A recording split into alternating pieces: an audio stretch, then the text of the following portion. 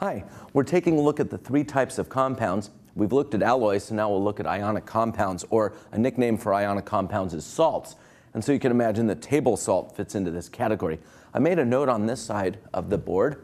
I wrote that ionic compounds are metal-nonmetal combinations. So what we're doing is taking something from the left side of the periodic table, a metal, and mixing it with something on the right side of the periodic table, a nonmetal.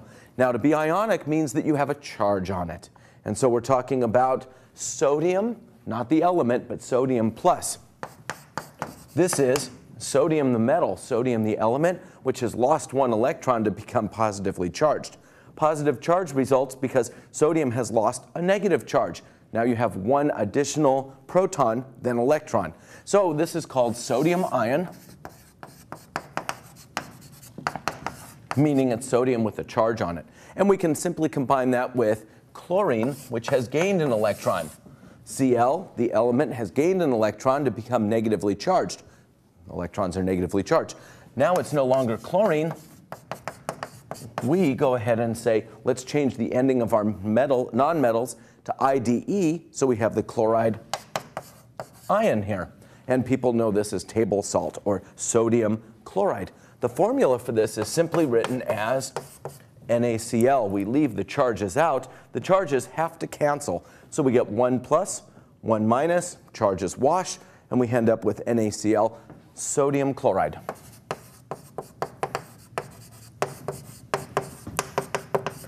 A very simple ionic compound. Now let's do something a little bit more challenging. Let's take a look at a group 2 metal, such as calcium. Calcium is not going to take on a +1 charge. Calcium is going to take on a charge of +2. So we have ourselves calcium, calcium 2 plus, and let's use fluoride, F minus. I'm going to put an F minus right here. Calcium fluoride. That strange spelling with fluorine and fluoride, U-O rather than O-U, calcium fluoride. Now something's wrong with this. The charges don't cancel. The calcium is 2 plus, fluoride is -1. Let's review. Over here, the inert or noble gases don't take on charges regularly. These go -1. These nonmetals in group 17 tend to gain 1 electron. So chloride gains 1, fluoride has fluorine with an extra electron. So the cancellation doesn't happen because the charges are +2 and -1. What needs to happen is calcium needs to give 1 electron to this fluorine to become fluoride, and we need another one. So we need a second fluoride here, so we see our charges cancel. This is calcium fluoride, and this is the only formula that there is for calcium fluoride. No such thing as CaF. It doesn't exist. We write our formula as CaF2, 1 calcium, 2 fluorides. Nice. Let me go ahead and give a little bit more board space. And we'll do something a little bit more sophisticated. Let's take a look at aluminum sulfide. Aluminum sulfide.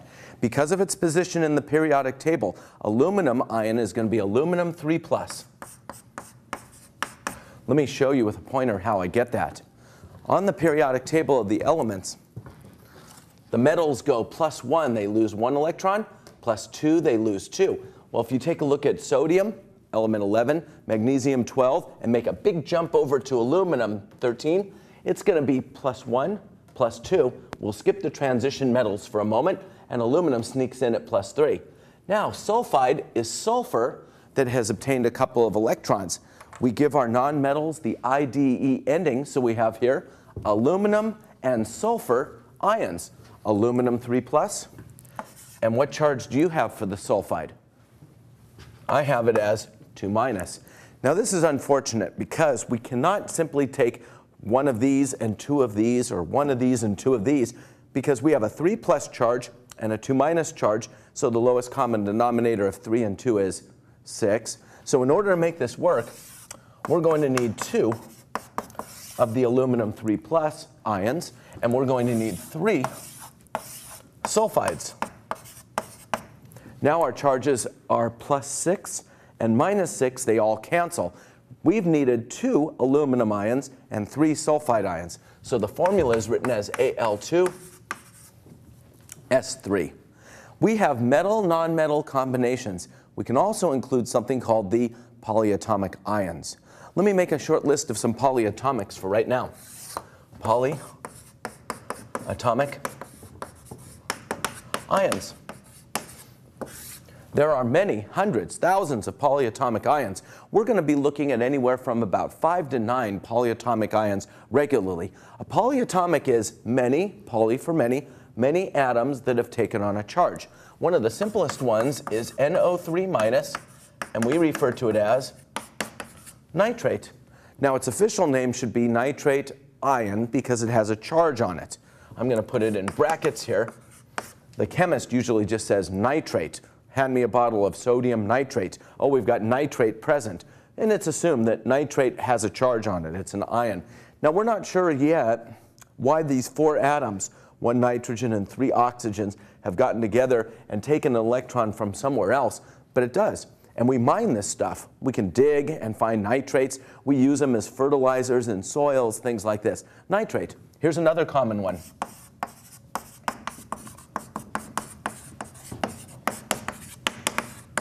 CO3 with a 2- charge is carbonate. And carbonates are in your blood, and they're regulating the pH. They're in food products, they're in laundry soaps, they're all over the place. Here's one that used to be in laundry soaps, and we've tried to rid of it. Phosphate.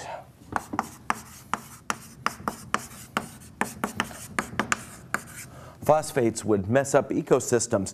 They wouldn't be very soluble, and so you'd get this white froth, white foam in small waterways. And so they tried to get rid of phosphates in laundry detergents and soaps and moved to carbonates and other things.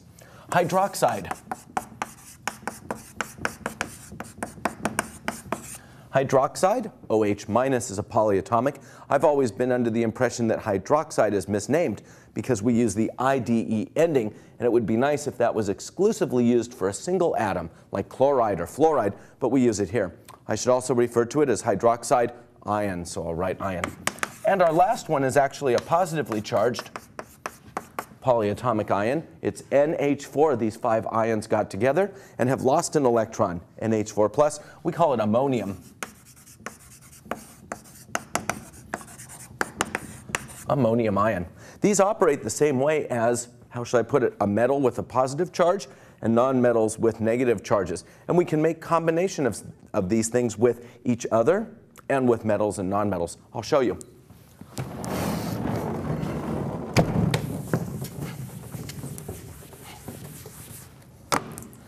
Let's try and do barium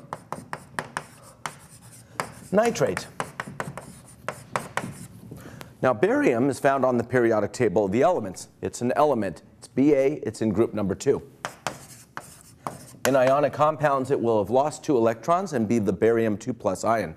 Nitrate is one that we've become familiar with. It's a polyatomic ion. Well, it's not a 1-to-1 combination. We need 1 barium and how many nitrates?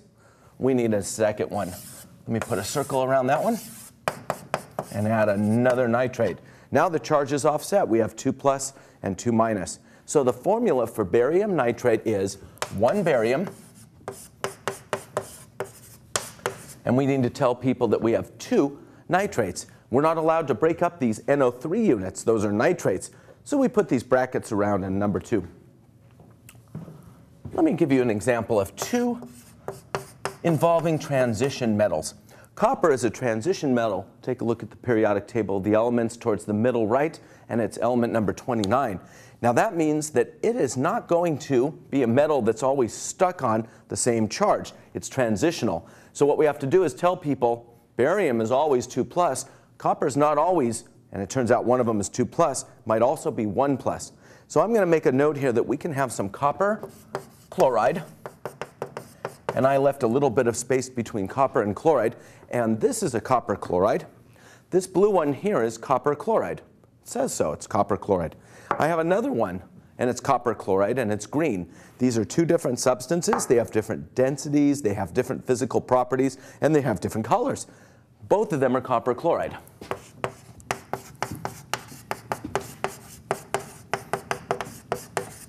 The top one here was the one that I held up first. No difference, really. It's the blue one, and its formula on the bottle says it's CuCl2. The green one is CuCl.